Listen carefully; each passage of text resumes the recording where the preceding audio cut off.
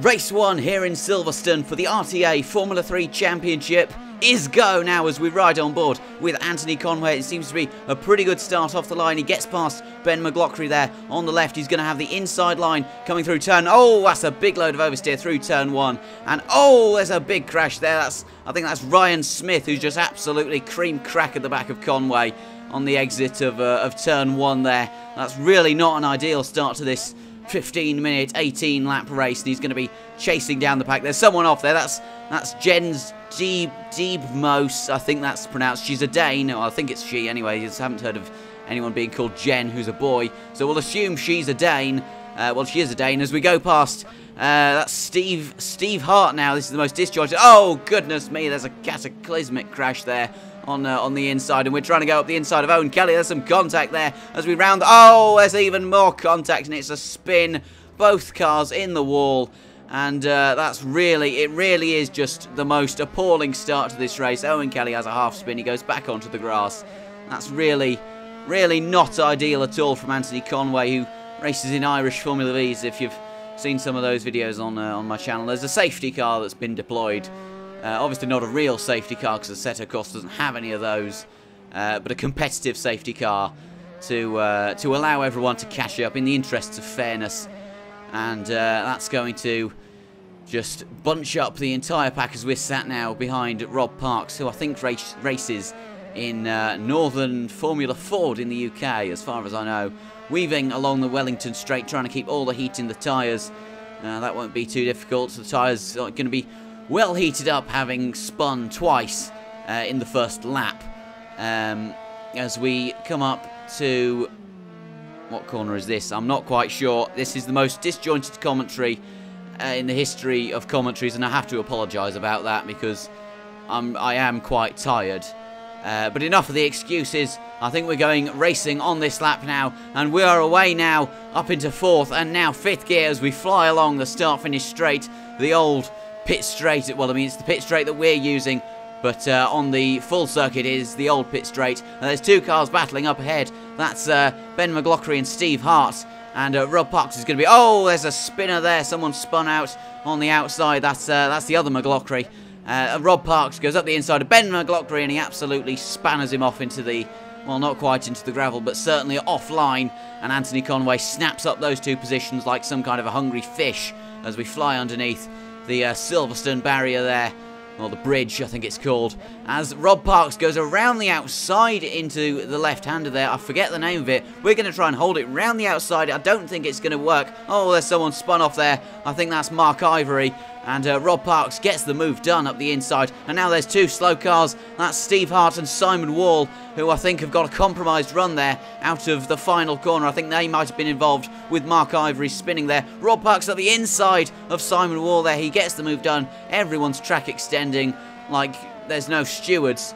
I don't think there is, to be fair. And that's Ben McLaughlin going up the outside there as we throw it up the inside. Oh, that's a big crash there. It really is an extremely clumsy move there from Conway. He's taken out Simon Wall and Steve Hart. We're riding on board with him now. You can just see from this replay, this is going to be absolutely... oh, you can see there that's just... oh, it's really not what you want to see. He's just been absolutely pinballed there, and there is absolutely naught that can be done about that. Now riding on board with Simon Wall here, you can see he's just going to get absolutely slaughtered up the inside by, there you have it, by Steve Hart, and he gets sent off to make friends with the barriers.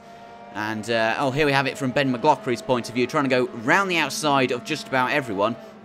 He's the youngest driver on the grid. He currently races in go-karts, and you can see there that Steve Hart just absolutely ploughs into Simon Wall there, and nothing he could do about it. Now, this is the other McLaughlin who spun out, and gets on... oh dear, that's just... oh, it's a big crash on the outside of turn 1. And that really... it's not what you want to see. A complete driver error. He seems to have just lost it on the AstroTurf on the outside of Copse Corner there. And that's... well, I mean, it's not ideal at all. But here's another replay of it. You can see just gets on the AstroTurf and it just unsettles the rear of the car. And then it's hard into the barriers, nose first. And that will have done some damage to the ankles and the knees. Here's Mark Ivory, here's what he saw of it, and you can just see there the rear end just gets unhappy and completely swaps ends on him. Now here's Ben McLaughlin, a replay of... Ben McLaughlin getting absolutely punted on, I think that's the first lap, yeah it is. That was the big spin out on the first corner, and here's another replay from the back camera, and you just have to say that I think that was Mark Ivory who spun him out, and, oh no, it was Ryan Smith, my apologies to Mark Ivory there. It's quite a clumsy crash, it was just a little bit too aggressive there, and he's just clipped the back of McLaughlin, and that's just enough to unsettle the car. Now riding on board with Mark Ivory on, I think this is lap 2 or 3, and oh yeah, he just gets tagged around by, I think that's Simon Wall. Here's on board Mark Ivory, the nose cam, and yeah, he's minding his own business through the final corner there, and yeah, it's Simon Wall. He's just... another clip of the rear end, and it's just about enough to unsettle the car. But now on lap 7 of 18, back on board with Conway, who's chasing down Rob Parks there, coming through the final couple of corners. This could lead... oh, it's a huge gain through the left-hander there onto the back of Rob Parks. Some serious overspeed going on. I need to Google the corner names because I'm a dreadful commentator and I've forgotten them. But now, as we fly along the start-finish straight, coming up to Copse Corner, Conway slipstreaming Rob Parks. He's not going to go for a move up the inside or the outside. He's just not close enough. Rob Parks extends the track ever so slightly. Now coming up to turns 2 and 3. I think it's 2 and 3 anyways. Braking in a straight line down into this right-hander here, bringing us onto the Wellington Straight. It's quite a lot of oversteer there from Conway. That's going to compromise his run going on to the Wellington Straight. We've got Owen Kelly behind us, who's going to be licking his lips and looking for a fight on lap 88 of 18. I do apologise. My voice and words and stuff is just not working correctly, it seems. And again, Conway gaining huge amounts of time on Rob Parks through the left-hander there. And this could lead to a great opportunity coming down into turn 1 on lap 9. He's slipstreaming Rob Parks all the way down the start-finish straight. Parks goes defensive to the inside. Conway sticks it in the middle of the track. He's going to try and go around the outside. It's going to be a little bit of contact there. And Parks just about holds the position up to the inside. You have to say that was some brave racing from the two of them. Enough respect not to punt each other off. And you do love to see it. Oh, goodness me, they're both run wide. I can't speak. That's allowed Owen Kelly to pass Conway. He's now going on the attack on the left of Rob Parks there as we come underneath the bridge coming into this left-hander here, which I still don't know the name to. It's going to be wheel-to-wheel stuff as we come through the left-hander, and Kelly gets it. You have to say that's a fantastic move to capitalise on the mistake of Parks and Conway there. Conway now right at the back. He's going to be looking to snatch up these positions back again, but Parks is looking at slipstreaming Owen Kelly all the way down the start-finish straight like Conway did to him the lap before. He moves to the inside. He loves this inside line through turn 1. He gets the move done on the superior inside line and defends his... well, he doesn't defend his position, he attacks. It's Owen Kelly who's defending now from Anthony Conway, who throws it around the outside, scares Owen Kelly ever so slightly, and that's really hindered Conway. He's run quite wide there, and that's going to hinder his run along the Wellington Straight as Kelly now looking to slipstream Owen Kelly, not Owen Kelly, Rob Parks, all the way down the Wellington Straight as we come through.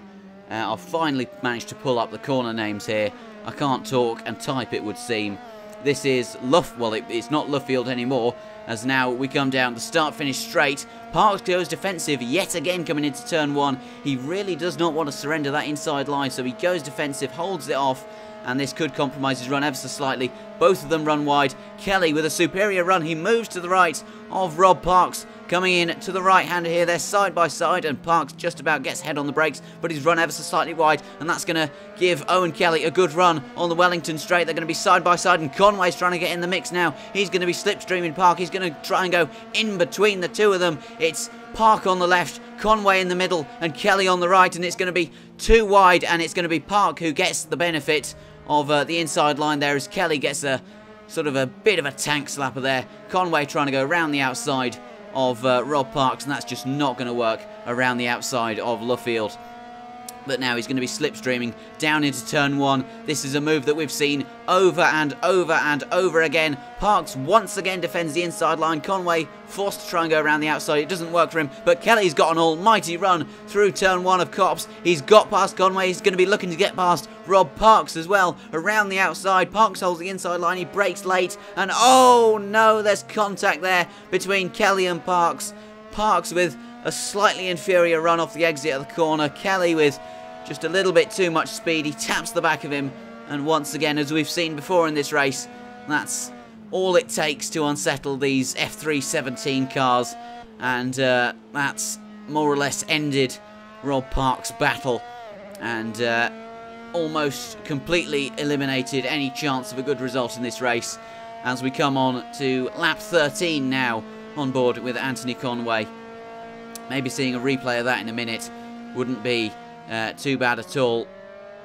Now riding on board with Ben McLaughlin, who's chasing down TJ Baker as ATG Wave there, which is an interesting name. Coming down the Wellington Straight into Brooklands, he's just going to be sussing out TJ Baker, seeing where he's faster, where he's slower, and then maybe capitalising on that knowledge.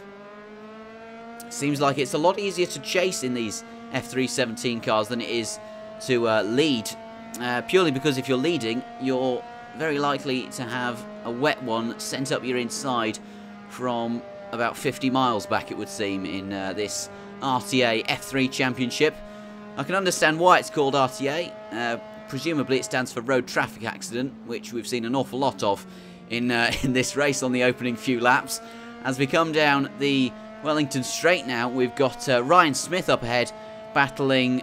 I'm not sure. I think that car in front of him isn't actually supposed to be in the race. I think it's just someone who's joined and maybe lucked out the password of the server.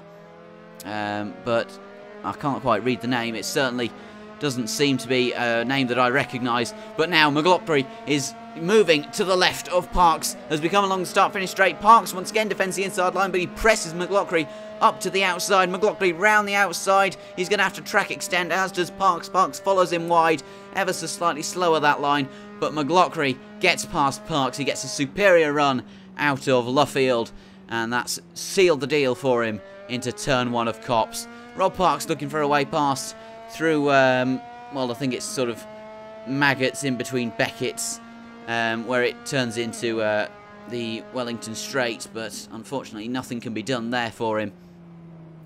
And now McLaughlin, I think, is in P3. I could be mistaken, however.